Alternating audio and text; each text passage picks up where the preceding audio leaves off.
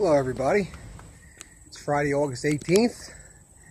Yeah, sorry I didn't get everything done last weekend, but once you stop and your back tightens up, your shoulders are shot, that's the end of it. There's no starting up. So when my buddy Brownie McBrownster stopped by last weekend and I stopped, that was the end of it. But no problems, no worries at all. As you can see, we are now done stripping Oria's bottom. Since I hadn't had a definitive answer on how I was going to barrier coat the bottom and fair it, I've since emailed, corresponded with Andy from Boatworks Today, and I'm going to use Total Fair by Total Boat. Jamestown Distributors deals with that.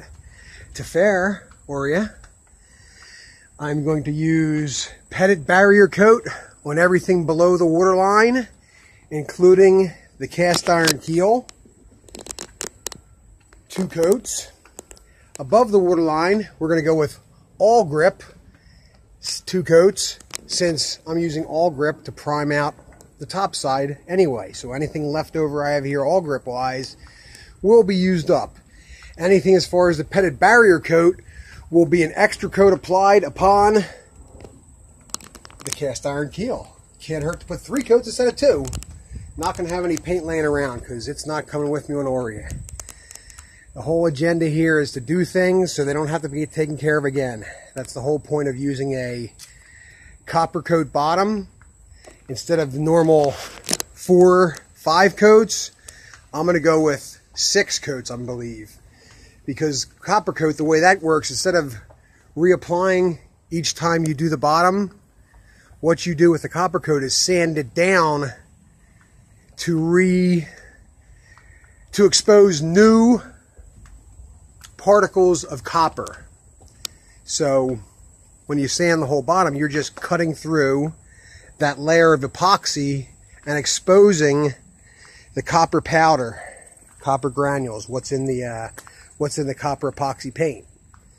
So I'm going to use 6 coats because that should mean, conceivably in my lifetime, I'm not going to have to paint Oria's bottom ever again. And I'm going to put enough coats on the top side that's the idea there too. But there we have it. There's the update.